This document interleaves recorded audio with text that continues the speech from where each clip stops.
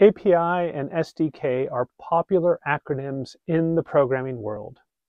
The terms are related, but are distinctly different. Today, I'll explain the difference and what it means for developer productivity. Let's start with APIs. I'll use an ice cream shop metaphor.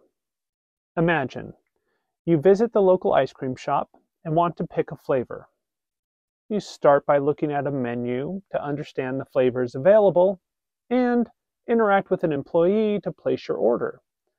In the world of computers, this is similar to how APIs work. An API is like the menu of options that a shop provides. It lists the ice creams along with descriptions of each one, and it acts as a bridge between you and the shop, allowing you to request and receive ice cream without understanding how it's made.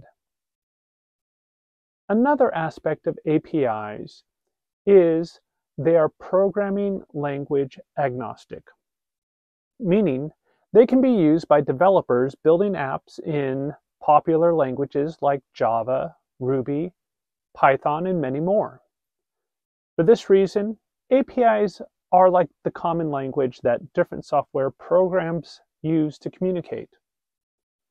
APIs also act as building blocks for developers.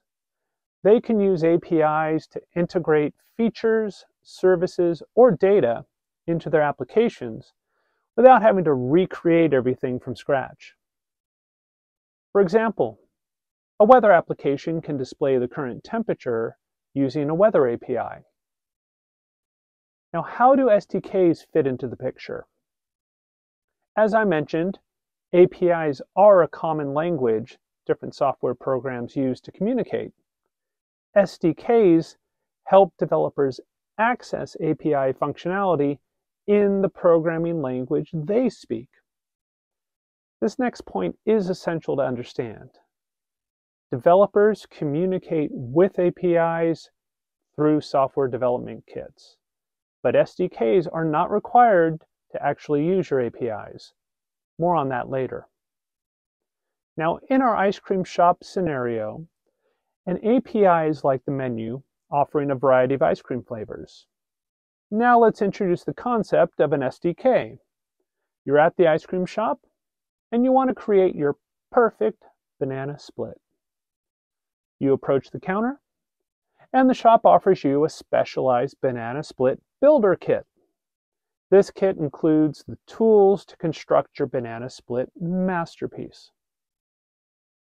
Just as the banana split kit provides instructions, a spoon, a dish, and a banana, an SDK offers developers essential tools and pre-made code components.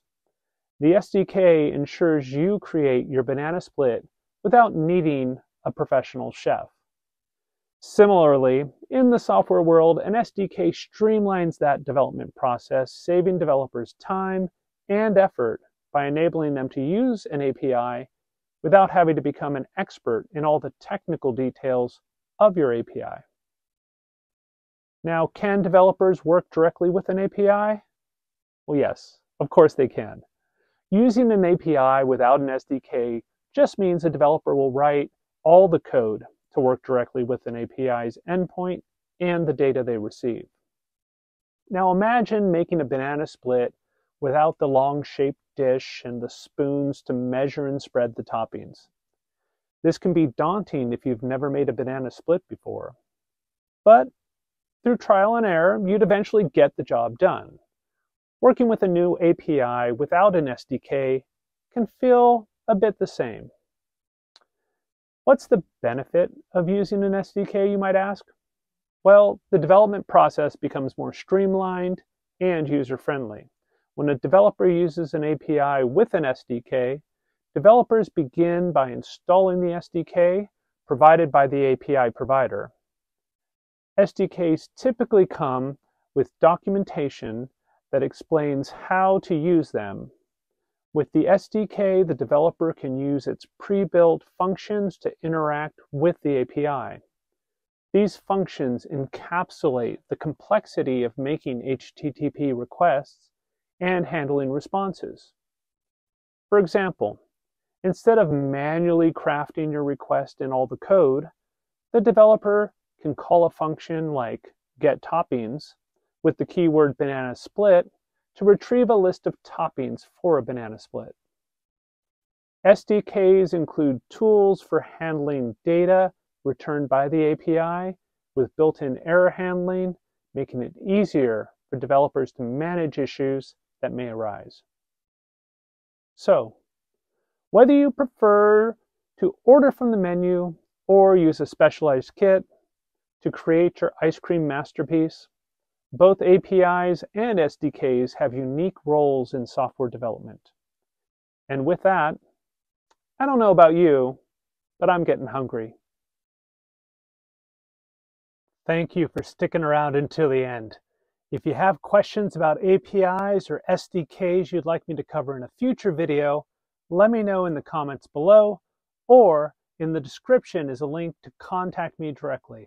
I look forward to hearing from you, and I'll catch you next time.